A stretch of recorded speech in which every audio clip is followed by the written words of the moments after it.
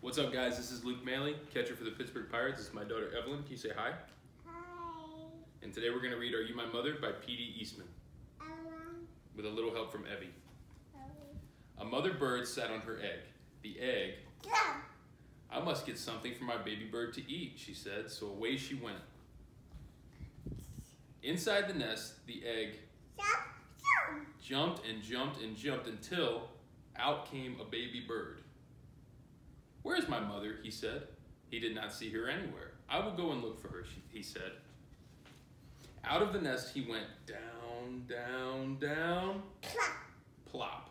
The baby bird could not fly, but he could walk. Now I will go and find my mother, he said. You want to turn the page? Are you my mother? The baby bird asked a kitten. The kitten just looked and looked. It did not say a thing.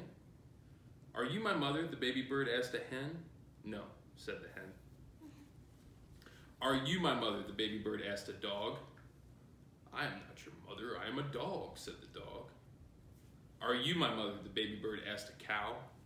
How could I be your mother? Said the cow. I'm a cow. The baby bird stopped to think. The kitten and the hen were not his mother. The dog and the cow were not his mother. I have a mother, said the baby bird. I know I do. I will find her. I will. I will. Just then, the baby bird saw a big thing. You are my mother, he said. The big thing said, snort. Oh no, said the baby bird. You are not my mother. You are a scary snort. The snort lifted the baby bird up, up, up. Then something happened. The snort put the baby bird right back in the tree. The baby bird was home.